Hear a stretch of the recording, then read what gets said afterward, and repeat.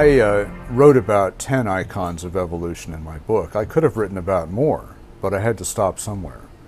And the 10 that I wrote about were, first of all, the 1953 Miller-Urey experiment that purported to show that life could have begun spontaneously on the early Earth.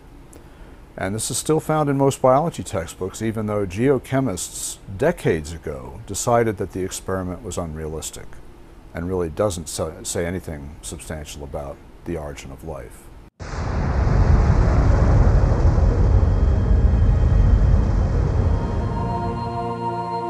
This is the story of a small planet in space called Earth. For a typical Darwinian explanation of how life originated, Dr. Wells directed me toward this documentary. The chemical elements essential for life, hydrogen, oxygen, carbon, and nitrogen, were now in place. What was needed was a way of combining them. Perhaps the energy came from lightning. Whatever it was. Excuse me? Whatever it was, energy managed to arrange these chemical ingredients in just the right way. Whatever it was? I was hoping for something a little more scientific. The most popular idea has been that life emerged spontaneously from primordial soup. In 1953, Stanley Miller mixed water, methane, ammonia, and hydrogen to simulate the early Earth's atmosphere. Then he ran electricity through it in an attempt to jumpstart life. It's alive! It's alive! It didn't work. While the initial results seemed promising, 50 years later, most serious scientists have abandoned this approach in favor of alternate theories. Prominent Darwinist Michael Ruse attempted to explain one of them to me. He wasn't kidding. How did we get from an inorganic world to the world of the cell? Well, one popular theory is that it might have started off on the backs of crystals. My crystal ball. Molecules piggybacked on the back of crystals forming, and that this led to more and more complex. But of course, the nice thing about crystals is every now and then you get mistakes, mutations, and that this opens the way for natural selection. But at one point there was not a living thing, yeah, and then there was a living thing. How did that happen? Well, this is I've just told you. And I don't see any reason why you shouldn't go from very simple to more and more complex to more and more complex. I don't either, but I don't know how you get from mud to a living cell. That's my question. Yes, well, I've told you. I think it was on the back of crystals. On the backs of crystals. On the backs of crystals is at least one hypothesis, yes. So that's your theory, and you think that is more likely and less far-fetched than intelligent design? I think it is.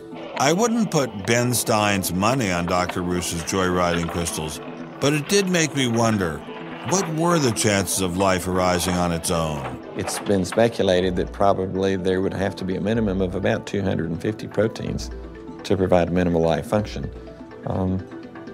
If that's really true, then I think it's almost inconceivable that life could have happened in some simple step-by-step way. How much money have you ever gotten from Jerry Falwell?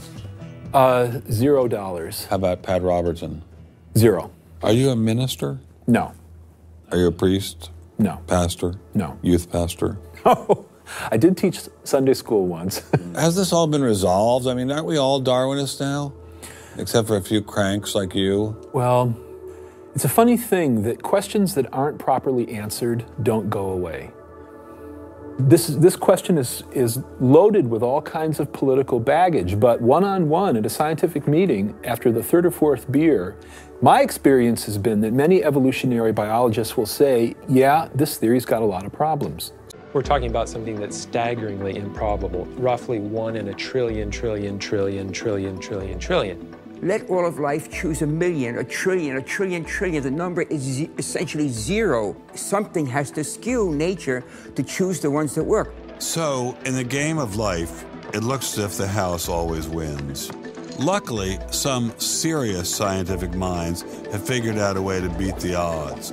Directed panspermia. When faced with the overwhelming problem of the origin of life, Nobel Prize winner Francis Crick proposed this theory, that life was seeded on Earth, which basically means aliens did it.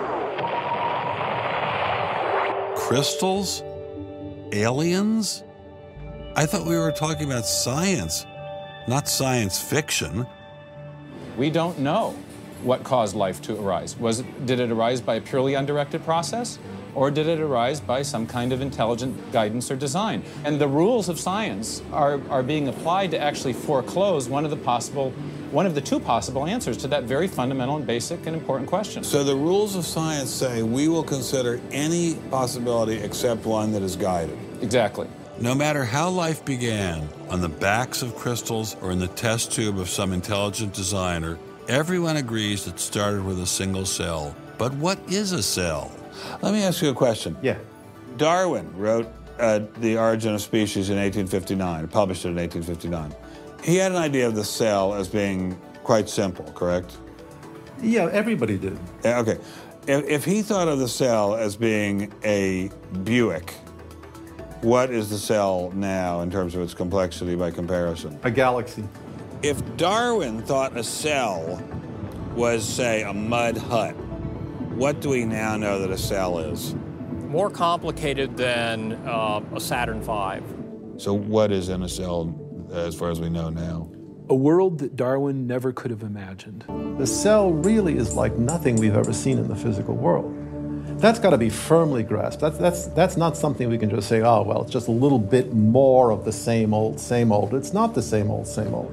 We are finding is that there's information that's in the cell that cannot be accounted for in terms of these undirected material causes. So it has to be. And so there's some other, so there has to be an information source. So one of the key questions faced by modern biology is, where do you get information from? Well, Darwin assumed that the increase in information comes from natural selection. But natural selection reduces genetic information, and we know this from all the genetic population studies that we have. And where does the new genetic information going to come from? Well, that's the big question. So when we find information in the DNA molecule, the most likely explanation is that it too had an intelligent source. I mean, we need engineering principles to understand these systems, okay? I mean, it's only because of our advancements in nanotechnology that we can even begin to appreciate these systems. But using intelligent design didn't seem to stop the scientists I spoke with, so why all the controversy? Suppose we find, simply as a matter of fact, that our scientific inquiries point in one direction. Which is that there is an intelligent creator. Why should we eliminate that from discussion? Streng verboten? How come? Why? Streng verboten. Very good. What does streng verboten mean? Strongly forbidden. Strongly forbidden. You've got two possible hypotheses.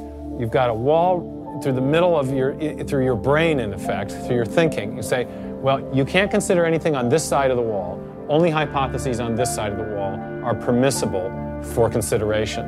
What about academic freedom? I mean, can't we just talk about this? Their reply is that science is not a democratic process. Oh, really? And that there is a consensus view. But wait a minute, we are to subscribe to the wait a second, view. but Darwin challenged the consensus view, and that's how we got Darwinism.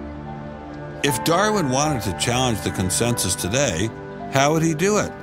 Science isn't a hobby for rich aristocrats anymore. It's a multi-billion-dollar industry. And if you want a piece of the pie, you've got to be a good comrade.